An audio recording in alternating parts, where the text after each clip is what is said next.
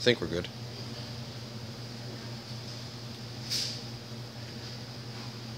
Yeah, we'll see if it pops up. You've got the better phone reception. My brain is moving faster than my mouth is on the timer. Slide this aside for a second. Good afternoon. It is Whiskey Wednesday. Spirits Guide coming to you guys live. Wachusett Wine and Spirits out here in West Boylston, unmasked amongst the people. Which means, I guess, if anybody walks up, give them a taste as well. There we go. There we go. All right. Sorry. We're working on some technical stuff. We get some new equipment coming, so hopefully that gets better. Yeah, before we dive into this, I want to talk about tomorrow. The first sort of official in-store tasting we are doing. We are finally back. We're back. We're doing a blind tasting. Back here, back bar. Come in, see me. I'm going to blind taste you Eagle Rare against Russell's Reserve. Just to kind of prove that Russell's Reserve is as good, if not better, than Eagle Rare. And you know what? It's available. Which also kind of reminds me that Eagle Rare is going to wrap back around when we talk about Four Roses. Again, to kind of reiterate about allocated Buffalo Trace stuff. Come in and you're asking for something, you go like, this is hard to find everywhere. Doesn't mean we have it either. Yeah, it's hard to find everywhere. I'm not hiding it in the back room, I promise you. Whatever we have, if it's for sale, it is out on the shelf. There's no secret back room. I don't know what else to tell you. Yeah, nobody seems to have it. But call me. It just doesn't work that way. We do get Eagle Rare from time to time. It's not incredibly rare. It's not like Weller or anything. But this is available all the time. Both 10-year, both small batch, both 90 proof. Blind taste them, see for yourself. And this is much less expensive. On sale for Father's Day this month. Yeah, we're going to wrap back around the Eagle. Just because there's some really interesting stuff. So yeah, Father's Day coming up this weekend. That's where we're at. Because really, who says you can't give your dad roses for Father's Day? 4 roses. Seriously. We're just going to start and kind of taste as we talk through. 4 Roses Yellow Label Bourbon. This is the flagship 80 proof bourbon. When you say flagship, that's just like the Yeah. generic or It's OG kind of? Yeah, it's kind of what they're known for. I guess Bud Light is the flagship of the Budweiser lineup, and then everything else is sort of an extension off of that. Yep. This was the first sort of when Four Roses goes back to being a bourbon. This is a brand and a whiskey that has taken its lumps, has seen the highest of highs, the lowest of the lows, and then back to the highest of highs. Yep. Again, bourbon is all about stories, some of which are true. The origin story of this brand, there was a family called Rose. There's a guy and his brother and 2 sons. They were the 4 Roses. There's one theory that they are actually the ones who created the brand. But the current owners, these guys are actually owned by Kirin Brewery. It's a Japanese brewery. And bourbon is huge in Japan, by the way. They're the number 2 selling bourbon in Japan, behind Jim Beam, which is the number 1 selling bourbon in the world. At under 20 bucks too, this is one of those great values. Sort of the story that Kirin goes with for their marketing is that this was kind of, there was a guy named Paul Jones who was the first one to copyright the name Four Roses, to register the brand Four Roses. A relative of Jones, Lawrence Jones, had been courting this woman, Mary Peabody, for years. Like 5 years, which sounds a little stalkerish to me. But Apparently he really, really liked her.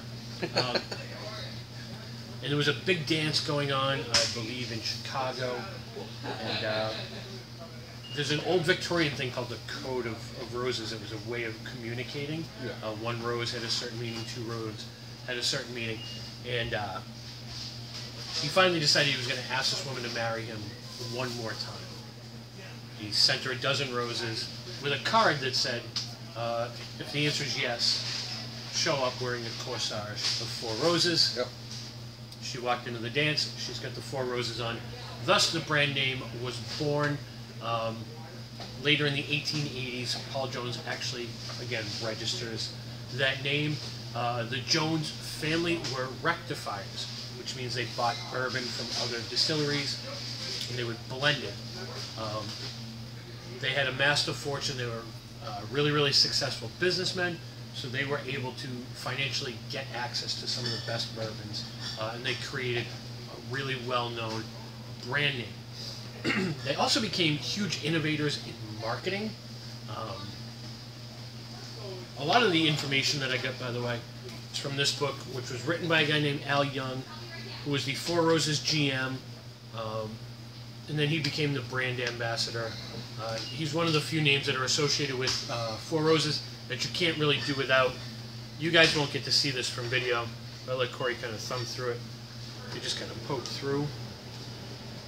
It shows a lot of the old advertising. Oh, wow. Yeah. You kind of get a sense of the kind of innovation that they have. That story is really, really cool.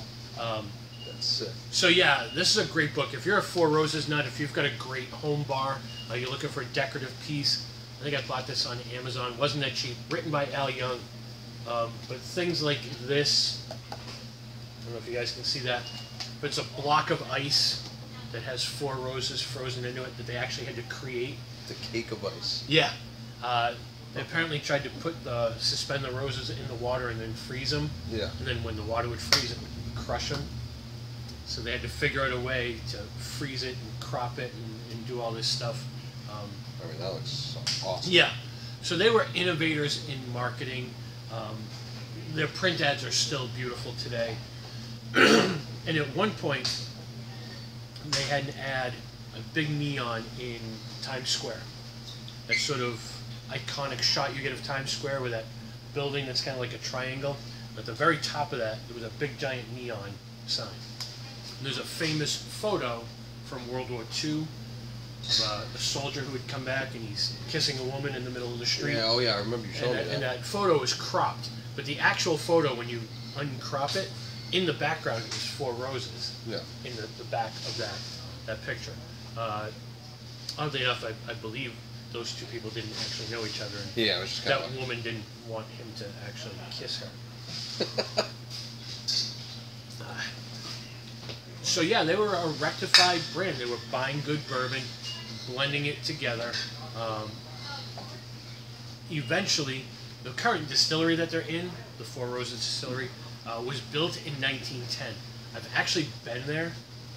It's probably the most gorgeous, iconic distillery in all of Kentucky. Like, roses everywhere? No, so they were built by an architect from California, and it's this sort of Spanish mission style. Okay. Looks very Southern California, Northern Mexico kind of style building. And they're also DSP number 7, which is Distilled Spirits Permit. So they were the 7th permit issued in Kentucky. Distillery was built in 1910. It's called the Old Prentice Distillery. In a couple of years into Prohibition, the Jones family buys a company called Frankfurt Distilling and their distillery, which is Old Prentice. So during Prohibition, 6 distilleries were granted licenses to make medicinal whiskey. Oh, yeah. Yep. By purchasing the distillery, 4 Roses could then make medicinal whiskey under the Frankfurt Distilling license and under the 4 Roses brand name. So there's actually little pint bottles of 4 Roses, like square pints that were for medicinal purposes. And there is one actually at the distillery. I was going to say, imagine having one of those still. I mean, that's like a piece of history. It's pretty cool to see. Also, I'm sorry. Yeah. What would they use medicinal whiskey? It was just a cop out to really just drink Okay. whiskey. I didn't know if it, I mean, obviously there's not benefits from drinking whiskey, but I didn't know if there was like a certain sickness that you got that they're like, they give you. Nope. It's kind of like ibuprofen. Kinda just take it when you feel sick. You know, they used to use whiskey on Civil War battlefield. Yeah. You know, as like a numbing agent or Yeah. stomach agent. Yeah, I mean, alcohol was kind of given credit for curing all kinds of things that it didn't Yeah, really and then cure. they go down the road and find out that's not. And it was, yeah, part of the sort of garbage of prohibition is if you were smart, like George Remus, and you owned pharmacies, then you could kind of pull stock of whiskey. And I think you could get a prescription for a pint of whiskey a day. I mean, you used to also be able to get prescriptions for opium, so. Yeah, I guess it's not the worst thing. But during Prohibition, they developed a couple of innovations packaging-wise. One was they made a bottle that had a pour on it that made it almost impossible to refill, to keep people from kind of dumping out Four Roses and then putting inferior whiskey in and then reselling it and tarnishing their name. And then eventually they came up with like a box to put the bottle in that had a tamper-proof seal on it. Damn. So innovation in packaging, innovation in marketing. They were not letting anybody mess with their product. No. That's awesome. Though. Yeah. So coming out of Prohibition, they were the #1 selling bourbon in the world in the 40s and the 50s.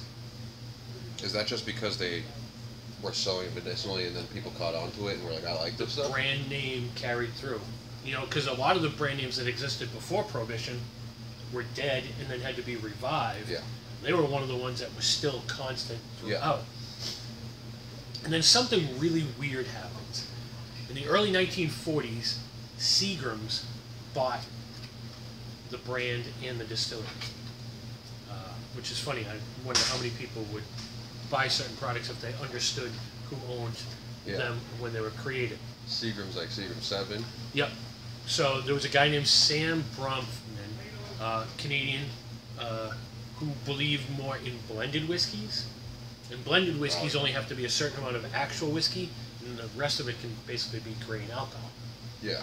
So he bought the old Prentice Distillery, which it was still known at the time, and 4 other distilleries in Kentucky, and then turned Four Roses from a bourbon into a blended whiskey. So it was kind of like Seagram 7. Yeah. Oh, Totally devastates it. Yeah, that's crazy. And this was done at a time when all of a sudden Americans were drinking vodka, gin, wine, white rum. Yeah. So whiskey companies, scrambling to keep up because they were losing ground, made something called light whiskey. It's a whole new official category of whiskey that was created called light whiskey. This interests me. So it would be like 15% alcohol? No, it was less aged, less body, supposedly more for mixing. It was a debacle. That is, when you showed me that, I mean, gave me the paper to read, I was like, what is light whiskey? Yeah. It may have actually been lower in alcohol. I don't know what the standards were. I know that they could distill, because bourbon you can only distill up to 160. This, I think you could distill up to like 185, maybe even 190, like a grain alcohol, which allows you to water it down and make more product. Yeah. But yeah, it was a disaster. Americans hated it. It's still an official classification, and I've read somewhere that there are distilleries trying to bring it back. I would be very curious to try it, to be honest. Yeah, I would be curious to get my hands on a bottle. I've actually seen one bottle of Four Roses Light, and I tried to buy it. It's actually Highland Liquors over by my house has a bottle up on top of the rack, and I asked the guy, can I buy that? Damn, that's crazy. So it's just there for decoration, but yeah, Four Roses Light whiskey. Ironically, they kept making bourbon for the Japanese market because the Japanese were still consuming American products. And that continues to this day. There's still a couple of bottlings of Four Roses that are only available in Japan. You can't get them out here. And that's a way of... What are some of the bottles? There's one called Four Roses Black Label and Four Roses Premium. Okay. I don't know what the difference is. I've seen them, but I've never tasted them. And it's in part because they're now owned by a Japanese company. And also in part to kind of maintain that respect and loyalty for the people who cared about their brand when nobody else kind of did. Yeah, we helped them out. Now they're kind of getting back to favor, I guess. So, yeah, a couple of things eventually would kind of turn the tide. One, Seagram's was kind of just dying as a business venture here in America. Two, there was a gentleman named Jim Rutledge, who is probably the most important figure in the Four Roses story. He worked for Seagram's in 1966 in research and development in Louisville. Then eventually he goes to New York, where he works in the corporate office for like 17 years, getting pretty close to the top of the corporate rung. But for some reason, he had it in his heart that he wanted to go back and revive Four Roses. He's a savior. Yeah. He hounded them so much that they actually referred to him as Mr. Four Roses. It's a good name to have. Yeah, so he went back to Four Roses. By 2002, Four Roses Bourbon, which was once the #1 selling bourbon in the world, still wasn't even available in America. So he finally convinces them to let him make Four Roses Yellow Label to at least release in Kentucky, because the people who worked there, he wanted them to at least have access to it. Yeah. Kirin buys the distillery, and then they... Where's that? He's in the middle. I'll hop out for a second. In the middle of the cool someplace? This just proves that we are live and still working with customers through this.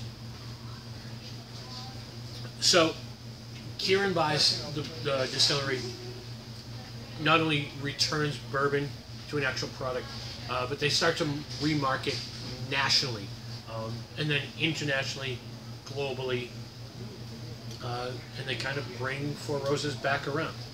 2 years later, they launch a line extension, Four Roses Small Batch. We'll kind of talk about what that is. 2 years after that, they launch Four Roses Single Barrel. And these are sort of in response to things that were going on in the bourbon industry. When you think about what Jim Beam was doing, what Buffalo Trace was doing, creating small batch bourbons and single batch offerings. And these were just sort of coming back into the market. So yeah, this comes out in 2002, this comes out in 2004, this comes out in 2006. So these are still fairly new. Yeah. Because when you say like they've been around since the 30s and stuff like that, and then for them not to release a product down until 2002, that's kind of wild. They're very, very young, I feel like. Yeah. And again, they were always making whiskey. They just weren't bottling bourbon under the Four Roses name. They were, during the history, making so much whiskey contract making. At one point, a gentleman named Charles Beam, yes, remember the Beam family, who worked at another distillery. They worked everywhere. Charles Beam was the master distiller at Four Roses before a guy named Ova Hanley. So, 6, 7, Charles Beam was the 4th master distiller in the history. He introduced Eagle Rare and Benchmark, were both developed at Four Roses under his guidance. So they were making those bourbons, they just weren't making Four Roses bourbon at Four Roses. I believe in '92 they actually changed the name to Four Roses Distillery. And when Charles Beam retired, eventually they sold Benchmark and Eagle Rare over to Sazerac, and they're now made at Buffalo Trace. Yeah. They also were making bourbon for Bullet at one point. So all the Bullet juice was coming out of there. And at one point it was coming out of Buffalo Trace as well. It's all over the place. Yeah. So yeah, 02, 04, 06. And then in 2015, Jim Rutledge retired. The new master distiller, Brett Elliott, released this in 2019. This is the Small Batch Select. This is outrageously good. We're going to get to taste that in a second. Now, before we get to taste, I would be remiss without mentioning this. There's something very special and very unique about Four Roses, and it actually comes out of the Seagram's years. So Seagram's owned 5 distilleries in Kentucky. Yeah. They ordered each distillery to make 2 different mash bills. One of which, and I want to make sure I get the configurations right. One was 75% corn, 20% rye, 5% barley. So high rye content, super low barley. The other, 60% corn, 39% rye, 6% barley. So, yeah, both high rye. Yeah. Each distillery is making both of these mash bills. Each of these 5 distilleries had its own yeast strain. So basically, in 5 distilleries, you were making 10 different bourbons. Yeah. Over time, they would share those yeast strains with each of the other 4 distilleries, so that all 5 distilleries could make all 10 different bourbons. As the other 4 distilleries vanished, Four Roses was the only one left, they were making 10 different bourbons. When they were sold, eventually they went to Diageo, and now they're with Kirin. That was part of their sort of sale agreement, that they had like a proprietary right to 10 recipes. So what makes Four Roses special is they actually have 10 mash bills. And they're coded.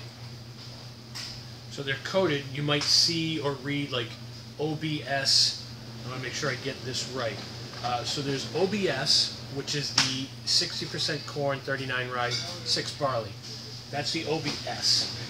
And then the OBES is 75, 25. And then they have the 5 different yeast strains. Okay. And then each bottling is a different blend of those 10 different whiskeys. It gets technical. It's super technical. It's a big, big scientific distillery. That's crazy. It's pretty wild when you go down there. So each yeast strain imparts a different flavor. One for fruit, one for spice, one for darker fruit. One is more floral, one is more herbal. So, Four Roses Yellow Label is a blend of all 10 mash bills, bottled at 80 proof. We've already tasted that.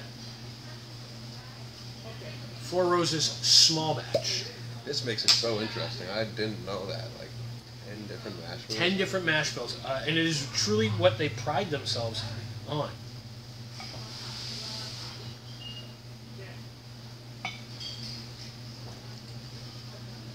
So Four Roses Small Batch. And while there is no legal definition of the term small batch, this is made of 250 barrels in the batch. It is 4 of the mash bills spread out over 250 barrels. I mean, I can list off what they are. And like all the other videos, there will be a blog post that's been written to accompany this. So all this info is in the blog post, what the different yeast strains are, the different sort of mash bills that go into each of these bottles. I know standing next to him while he's saying all this, it's hard to retain all this information at once, so the blog's absolutely help. Definitely help. This was a fun one to kind of do, too. Yeah, I mean, that last part you just touched up on is like super, super interesting, and it makes Four Roses that much more like dynamic as a distillery. Yeah, and to know that something good came out of those god-awful Seagram's years. It's like the comeback kids, really. It really is, like from that high down to that low. And now, I mean, Four Roses is back atop the mountain. Yeah. If you have never tried, absolutely try. The amount of this that we sell, the amount of handles of that we sell. Yeah, seriously. It's such a good price, too. It's so affordable. So small batch, By the way, Yellow Label is aged a minimum of 5 years, so they say 5 to 7. This is 6 to 8 years, so minimum is 6 years. And it's funny when they do those mash bills, if you kind of list the 5 yeast strains, and then each one of the mash bills, it's always this, and this, this, and this, this, and this. So they're kind of always combining like the higher rye and the slightly lower rye with the yeast strain, kind of all across the board. Yeah, it's interesting to kind of see it mapped. I cannot recommend this book highly enough either. It's a really quick read to go through. It looks, so yeah, that's kind of the style. That's the front of it. Kind of reminds me of like Narcos. yeah, it does kind of look like something out of Narcos, like a northern Mexico. But there's the 10 different recipes. So when you see that, like OESK, so the O is the first letter in all of the bourbon recipes. And the O kind of stands for hours. So it just signifies that it was made at Four Roses Distillery. E or B is the mash bill. Yeah. S, depending on where you read it, either means simple whiskey or straight whiskey. And then the last letter is the strand of yeast. Wow. You kind of see the breakdown there. Yeah. Yeah, that's crazy. So, this one? So really, the art of Four Roses is the art of blending and science. It's just all made at one distillery. So I'm confused, like, these are all the small batch recipes, right?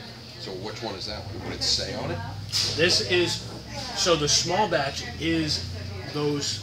All together? This is actually different because it's been updated a little bit.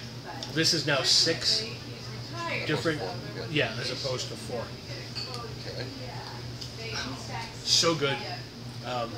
Rich, nutty, obviously spicy, caramel, vanilla, 90 proof, no heat. That was kind of my go-to sipper for a long time. When we kind of go through what our review process is, like, is it good?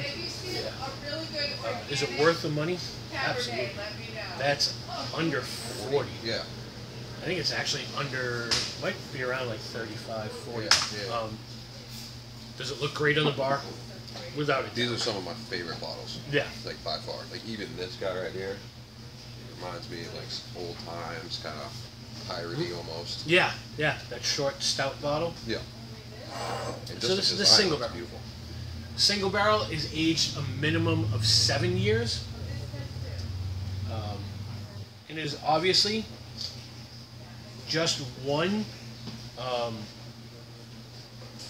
recipe. Yeah.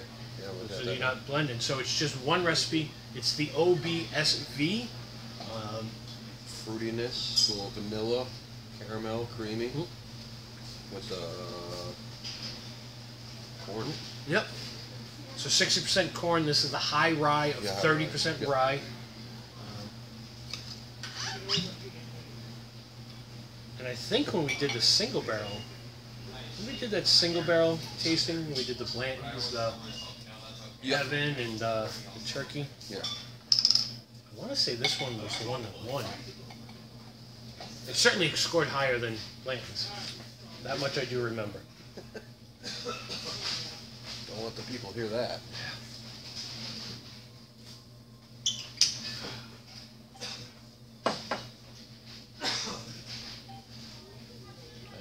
Four Roses shirt. Yeah, I think sick. From the actual distillery. I should have brought my glass too. Yeah, I mean the nose on that is fantastic. I like how they did this one with the higher rye, but then like the yeast of the B, so it's like fruity vanilla, so you still get some sweetness plus the rye. Yeah.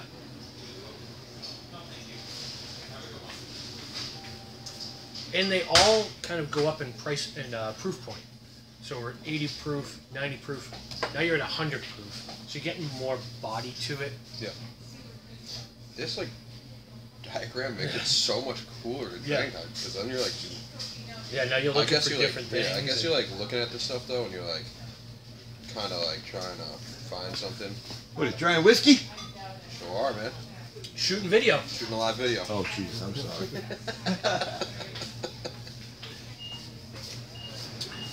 Anything can happen here.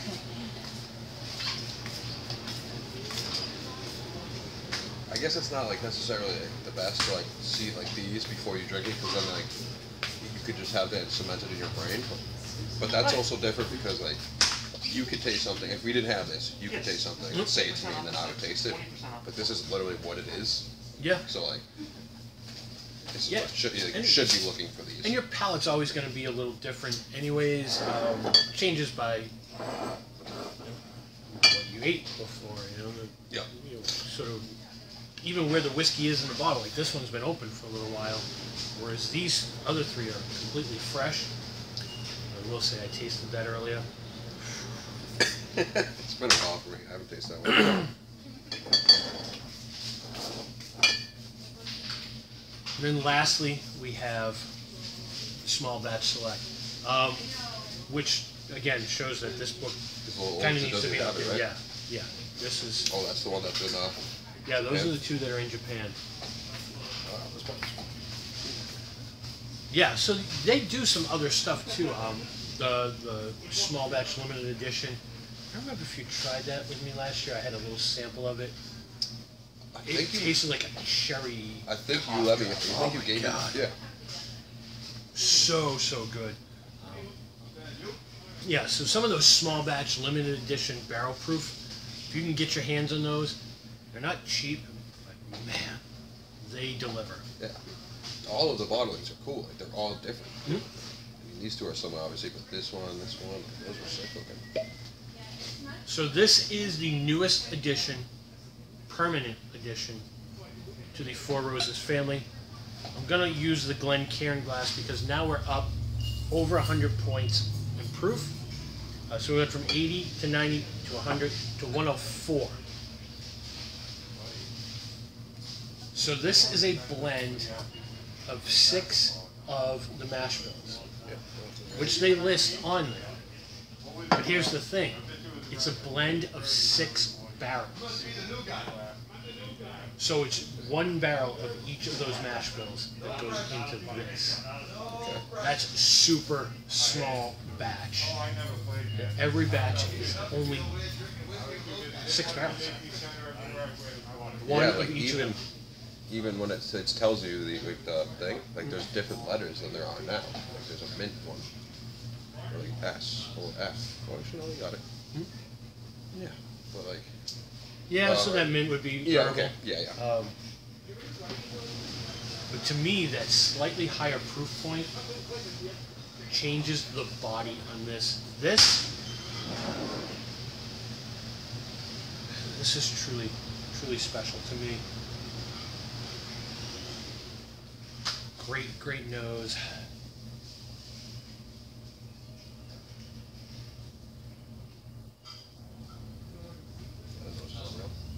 Big sort of spice. Cherry. Now that I smell a little bit, there is like that hint of spearmint in the back there, which I do sometimes get on some of the rye that we've drank. I get a little bit of spearmint in the back.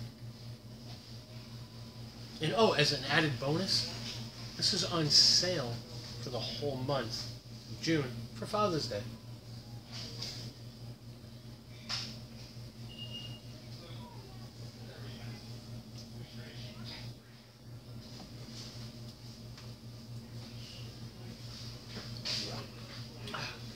That makes me happy. That's a sweet, rich, thick, heavy, spicy. It just lingers. Yeah. It's like caramel and molasses with peppercorns. Ugh. Yeah, that's awesome. That is very recommended. Yeah, and again, is it worth the money? Yes. Is it good? Without a doubt. Bottle looks great on the bar. It's a winner. If you just had a little section of Four Roses on the bar, oh yeah, everyone's gonna wow, those look sick together. Yeah, I mean that lineup right there is stellar. Save up your money, buy a bottle of each, keep them all in the bar. Winner, winner, winner. I mean, all four of those bottles probably together is probably under 200, I'd say, right? Oh yeah, yeah. I mean, that's under 20. That's under 40. That's right around 40, and that's 60. So yeah, all four under 200, without a doubt. No question, what my favorite is this one. Yeah. But bartending, this has been every bartender's sort of house favorite. Yeah. If you're doing shots of whiskey, if you're making whiskey gingers, it's even great in cocktails. This as a sipper, without a doubt, especially in old fashions, Manhattans, that just out of a snifter in that. Leave it be. Yeah, just let it be. Don't do anything to it. It's perfect. So there we go. Get your father roses for Father's Day. We're going to wrap it up, I guess. Looking forward to hopefully having some of you guys come down. Blind taste. These two. Which, by the way, this started out here. So yeah, we're going to blind taste those two. We're going to take a survey, see what you guys think. Looking for some good feedback from you. It'll be good to kind of hang out and drink with you guys tomorrow as well. I think that's it. The sun is out. Things are good. Let you guys get back and enjoy the rest of your day. I'm probably going to pour a little bit more of that. Thank you guys all for being here. Again, look for the blog on our website for all this other information. All our sales are up there on the website too, so check those out for Father's Day weekend and doing some Sunday Fun Day shenanigans. Oh yeah. All right, we'll see you guys soon. Cheers all. Cheers, guys.